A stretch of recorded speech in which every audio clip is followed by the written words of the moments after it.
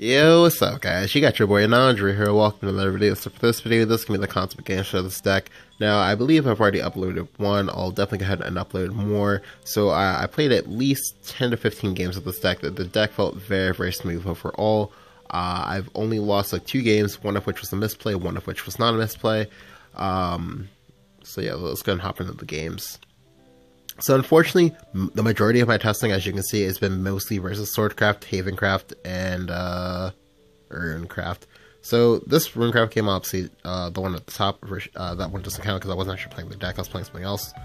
But yeah, let's go and hop into it. So this first game is going to be very exciting. Well, and boring, I guess, at the same time.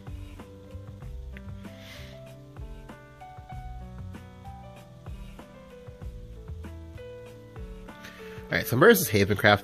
So I actually had no idea how this was gonna go, because like when I was testing the deck internally versus a friend, he was also on Swordcraft, so I knew how I was gonna go versus Swordcraft, but I didn't know how I was gonna go versus anything else. So I'll go ahead and I'll toss back the Hungering Horde, but I'll keep the Night Horde. I kept the Night Horde specifically because, like, at some point he's probably going to play a creature. Now you can argue that this is probably a misplay because, you know, if he plays, let's say, Mind Use and things like that, it's a misplay. However, because I was going second, if he's Stormhaven, which I thought he was going to be, because, like, because in my opinion, like, Stormhaven is the most, like, popular version of Havencraft. If he was Stormhaven, then on turn 4, he wants to play Bird Keeping Disciple. If he plays Bird Keeping Disciple, then by my logic, I was going to go Trial of the Gorgons. I'll go ahead and trade it, and I'll go ahead and trade into a Sport 3, and then I'll go ahead and Night Horde and clear it up. But here, I pick up the God curve. Like this curve is too nice. So I get to go Baphomet into Trial into Night Horde, and that's just like I have so many things just going for me at the time. That's great. I pick up Toves. Tove is good. Baphomet's also good. When he plays another Sacred Plea here, I know that he's now a slow Haven deck, and that's fine. I don't care. So I'll go and play a Baphomet here. Baphomet pulls me Fang Serpent, that's nice. However, I want to play the Kaiser on 3, just this way I have the carrot online. Use the scripture here, that's good for me. I pick up another Fang Serpent.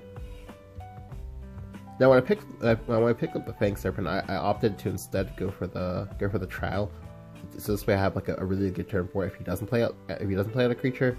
But here he plays out a creature because he feels pressured, and this is great for me now because now I can just go Night Horde. I'll go Night Horde, but I'm not going to evolve. My evolves are actually very important because I use those to clear up any like problem creatures in play. Additionally, the other reason why it's not good for me to use my evolve here is because this is the turn where he wants to play Tea Time. I can't actually evolve any of these creatures out of Tea Time range, so I want for if he Tea Times, so this way I get hurt. I lose as little as possible. Now he could have Star Torrent, and the Star Torrent would be very good, but instead he has Cudgel.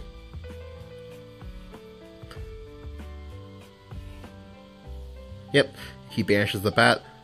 The correct play, honestly, though, is to actually kill off the second bat, but he doesn't do it, that's fine. So this turn, what we'll see me do here is I'll just go ahead and go Baphomet into Kaiser. I believe I just choose to ignore this. Yep, I just choose to ignore the Cudgel.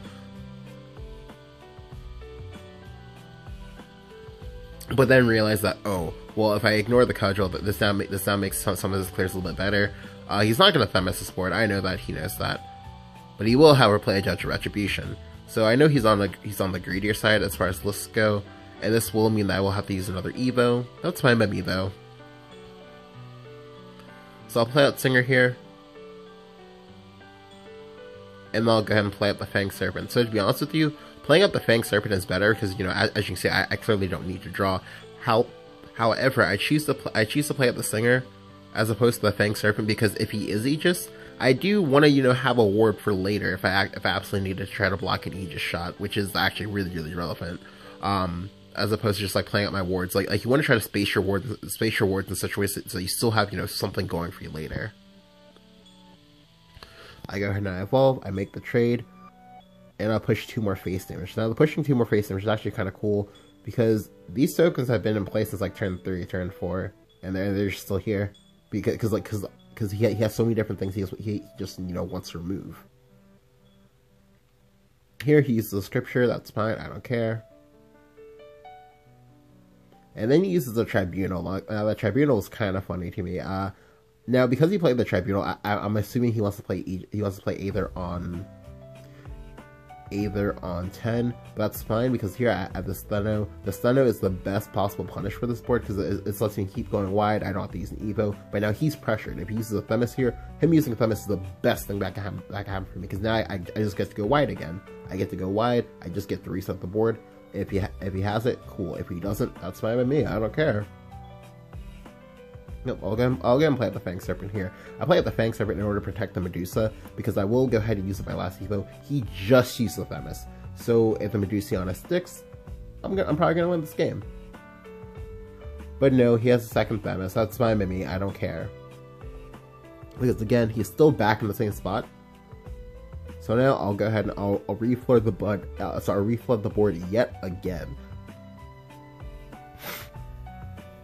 Now you reflood the board. You can put as many things into play here, specifically because you want to go ahead and you want to make it so he can't just like freely develop anything he wants to develop. If he wants to play Cudgel here, that's fine. But I needed him to not play Aether. Like Aether is basically the card I'm trying to dodge, and I felt like he probably had it from the way he played. But instead he plays out another Tribunal, so my board is cleared again. But that's fine. So here I'll go ahead and use my Emeraldas. I wanted to try to use these for Storm, but it was pretty clear that he's never going to hit me. And by the time he actually does get to hit me, that means I've already lost. Here he plays out Lucifer. Now Lucifer was super annoying because like it's actually a very common thing that these Aether decks do a lot, is that they play Lucifer. But I get to kill it because I have an Emeralda. He's already used 2 Themises, so I get to just kill it and I get to reset again.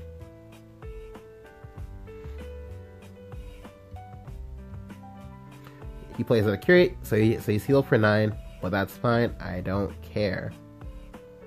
So I'll go ahead and I'll just go Night Horde here. I go Night Horde so this way I can go Hungering Horde, as well as Baphomet. So this way there's a lesser of a chance that he gets to snipe one of my 4 or 5 Emeraldas, and I get to hold as much removal as possible. But we know that, well, Tribunal always hits the best target, and he also has the 3rd Themis anyway. But now this is good, because now I know that he's out of Themises, like, so anything I play now, it's going to stick. Like, Aegis is such a worse deck when they don't actually have Themises and things like that, just because like they can't actually pressure you now. Because now, he's very close to dead. He plays like yet another Curate. But that's fine. So let's just go Child of the Gorgon here to trade. I'll use the Razor Claw here.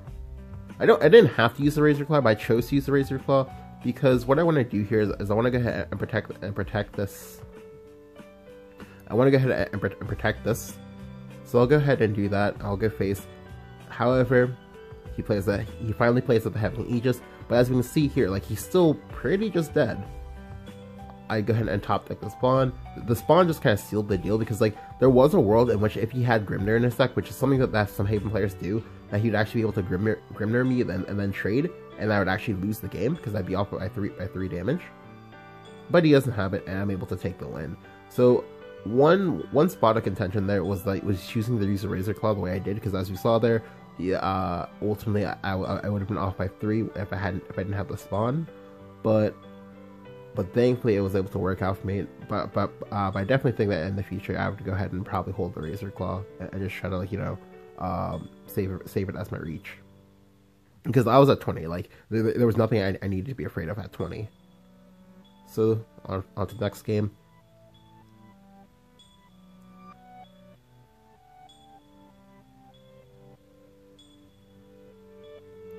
So versus Sword, like I find that this deck does like disgustingly well versus Sword.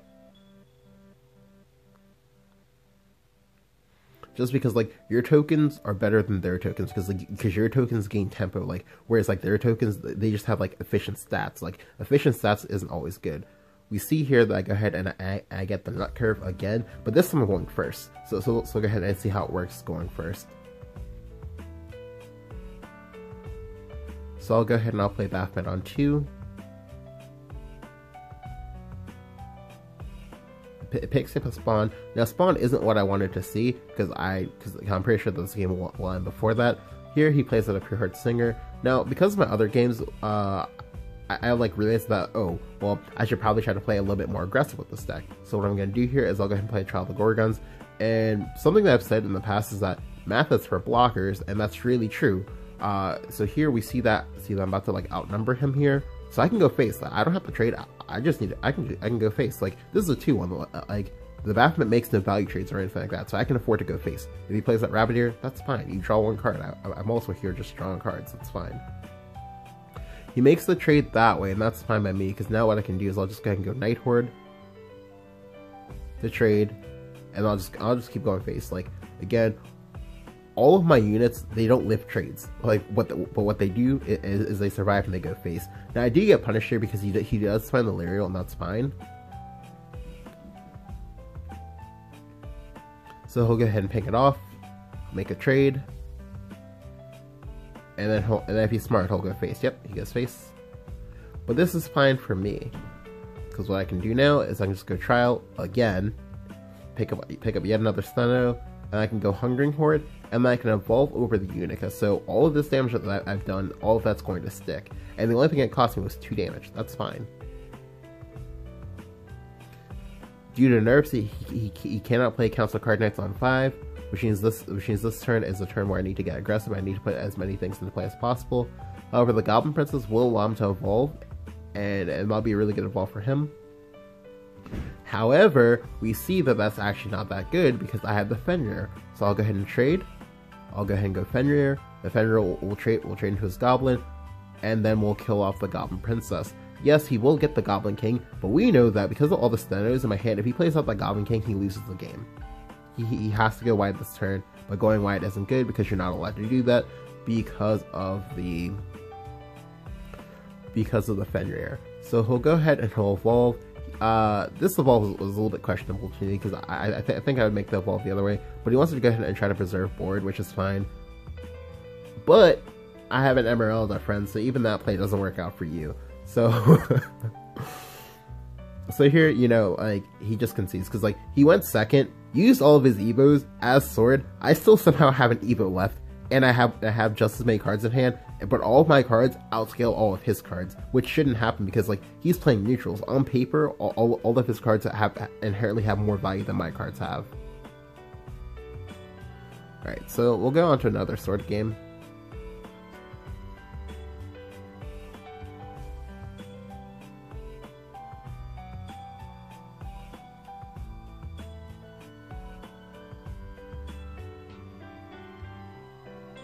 Now I was kind of confused here at the time because, like, I was like, like, I seem to be facing a lot of, like, AA players, and they're all playing sword. I wonder what that's about.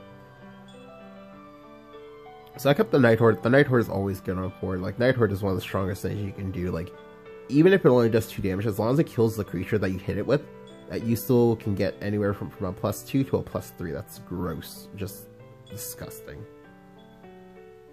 I pick up the God Curve again. Like, it's different because I don't have that Baphomet, but I have the Unica. The Unica is actually just as good, but then to seal the deal, I did pick up the Baphomet anyway, and I was like, okay, all right. I play out the Unica here. The Unica is nice. However, here he shows me that he's a memer and he's playing Castle in the Sky, but that's fine for me. I don't care. I'll still go and play out the Trial.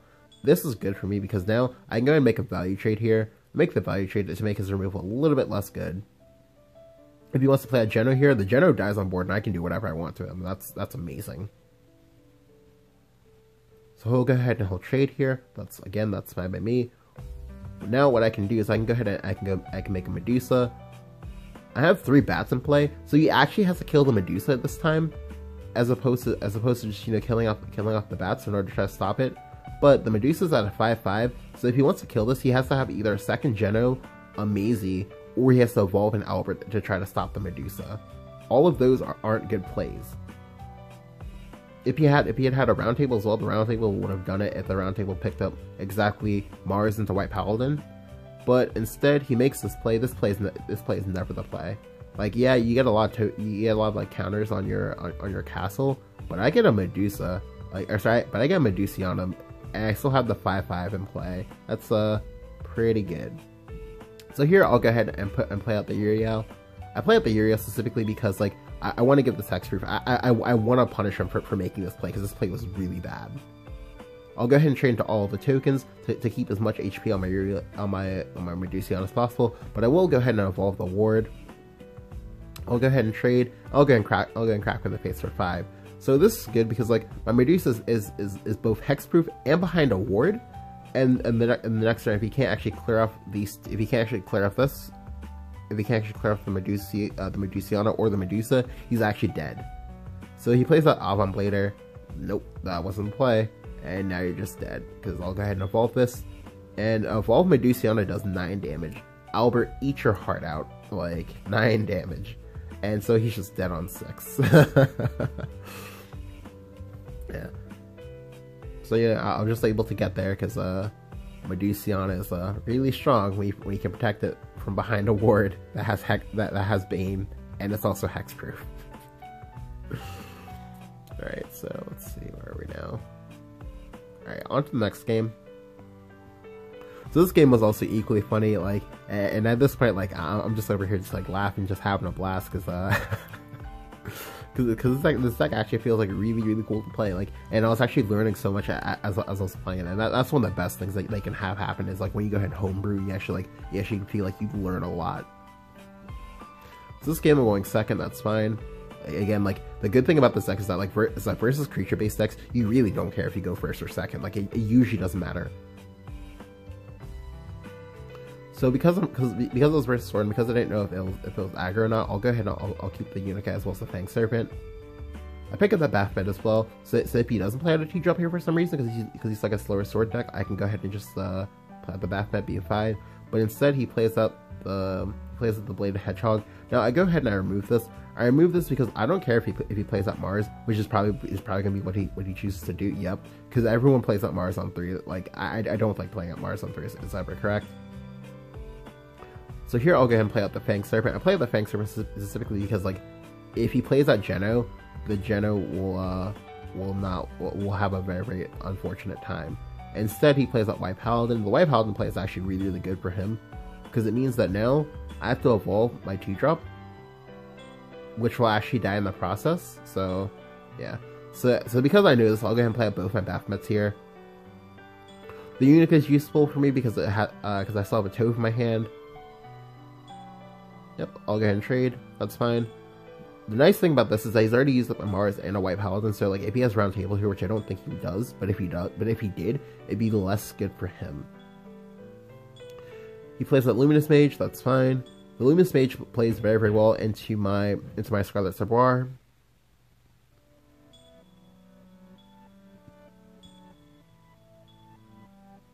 Yep. So see me go ahead and make that play, and now I have a 4/2. He can't make any really good plays into this without using a removal spell in the first place, but most Sword players usually don't like play like that much removal, so yeah. So he's in a rock and a hard place right now. Like his best play would maybe say be Kahulin, but instead he chooses to use his White Paladin. That's fine. He also plays out a Gelt. Again, that's fine too. I don't care. He evolves the White Paladin, which is kind of interesting to me. I don't think I would have evolved here. He makes the trade. Yep. So now he just has some tokens in play. That's fine by me. I don't care. But now he leaves me with a prime Night Horde target, and I'll just gonna play out my Unica here. So he can't actually clear the Unica on board, so he's most likely gonna be pressured into giving me his last Diva. If he gives me his last Diva, that's good for me. But here he makes another Luminous Mage play. He'll evolve the Luminous Knight. Now evolving the Luminous Knight is a little bit greedy in my opinion, but it's fine. Because here, he leaves me with a prime Night Horde target. That's great. So now I can go ahead and go Night Horde. Clear that off. I'll go ahead and play out a Kai'Sa to get my carrot, to my carrot engine online. I'll evolve the Kai'Sa, and this way I get the trade. And now, yet again, I have 3 creatures in play, and he has nothing. Also, let's go ahead and quickly look at his hand size. I control 8 cards. He controls 3. He has the EVO advantage, but the EVO advantage means nothing. He plays at a Round Table to get out Juliet's. He also misplays because he didn't actually play out the Hedgehog first. You definitely play out the Hedgehog first, but nope. So here I just get to go Tove into Kai'Sa. I'll go ahead and trade here. Make another trade. Night Horde him again, and now I have 5 creatures in play. I still have the same amount of cards, and he actually has less cards. He has a White Paladin here. White Paladin is actually one of the best things he could have picked up. Like, the other best thing he could have picked up was say, a round table to get the White Paladin and the Mars. But, unfortunately, with just the White Paladin, just the White Paladin by itself is not going to be good enough. So I'll get to go trade. Singer, draw a card. Into Fenrir. Trade again. Fenrir procs. Make one more trade, go face. So to be honest with you, if you want, you can actually go ahead and make the value trade and keep one token alive. It doesn't really change that much, but just because, like, as you can see, like, I don't need him to be at 0 for me to win this game. All I need to do is just keep having more cards than him, and I'll go ahead and win eventually. Yep, he trades into my Kai'Sa because that's really the only good option he has for a trade. So here, I'll go ahead and trade here to roll a 50-50. I don't get the 50-50, but that's fine. I don't care. It does mean that they'll have to Emeralda him, but that's fine. Like, I'm perfectly fine with all of this. He plays an Albert here, but look at this. Like, the Albert literally just dies. Like, it's not even good.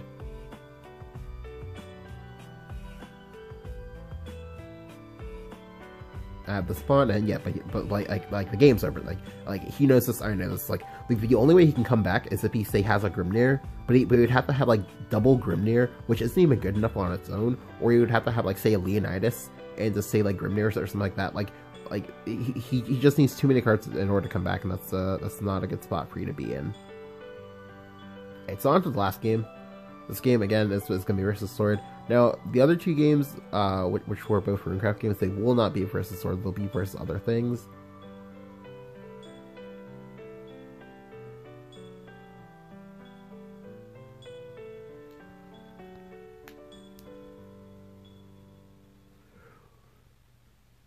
This game was funny to me because, like, because so far, like, I've only shown you like what it does versus opposing like creature-based mid-range. But now to show you what it does versus aggro.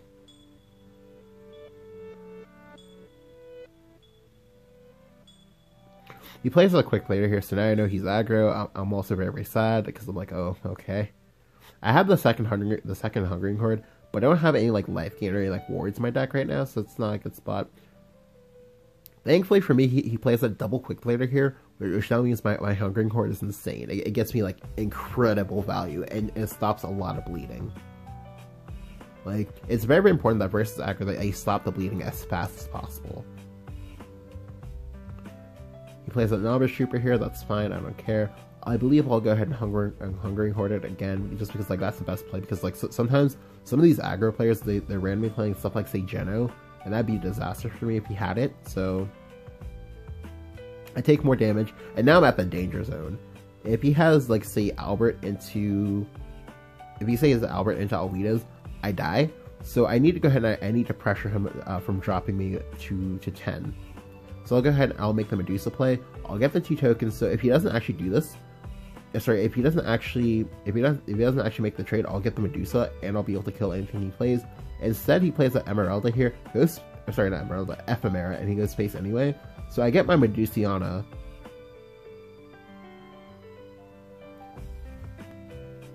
And also I pick up Scarlet Saboir. So now I can go ahead and just Saboir. I go back up to 10. Sorry, 11. I'll go ahead and I'll also evolve the Medusiana.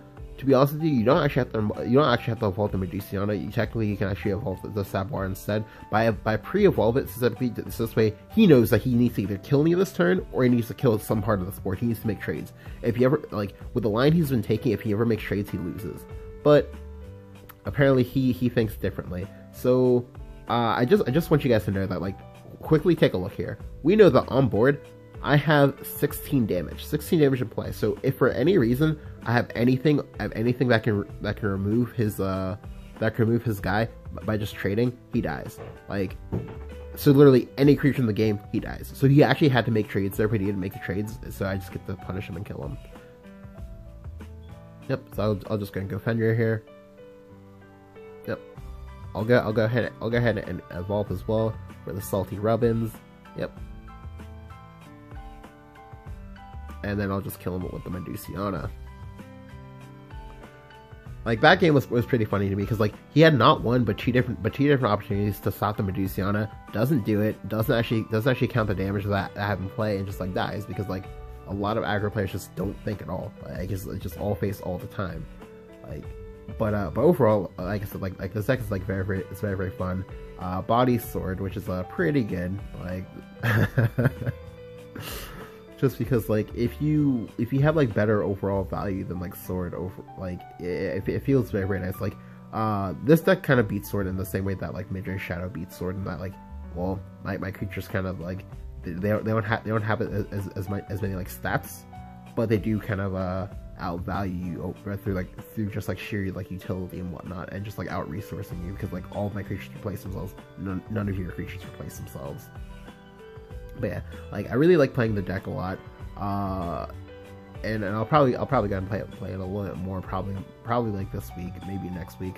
I do plan on working on some other like deck building things for you guys, but yeah, if you enjoyed the video, go and leave a like, go and hit the subscribe button if you haven't. Let me know what you think about Mid Blood down in the comments below. Thank you guys for watching.